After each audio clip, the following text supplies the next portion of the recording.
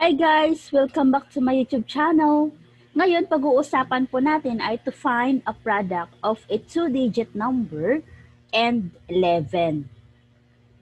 Bago yan, don't forget to like, subscribe, and hit the notification bell for the updated videos. And paki-visit na rin ang Chicks Kong Badoy.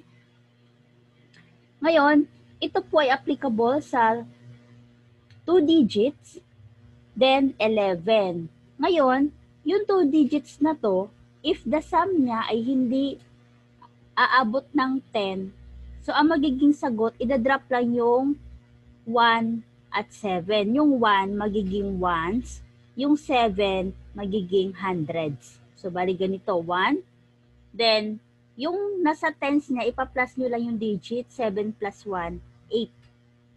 Then, drop lang yung 7. Ganun lang, 781 ang sagot sa 71 times 11.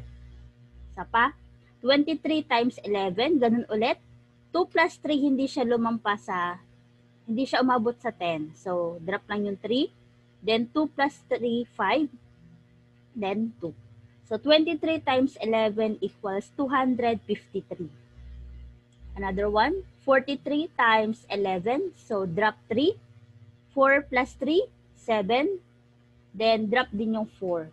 The answer is 473. Another one, 26 times 11. Drop 6. 2 plus 6, 2 plus 6 equals 8. Then, drop 2. The answer of 26 times 11 equals 286.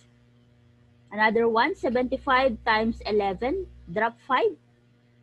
Dito, since yung sum niya ay lumampas na sa 10, ganito yan. 7 plus 5 equals 12. So, drop natin yung 2. Then, yung 1 na to, ipa-plus natin sa 7. So, 7 plus 1 equals 8. So, 75 times 11 equals 825. That's all. Thank you for watching.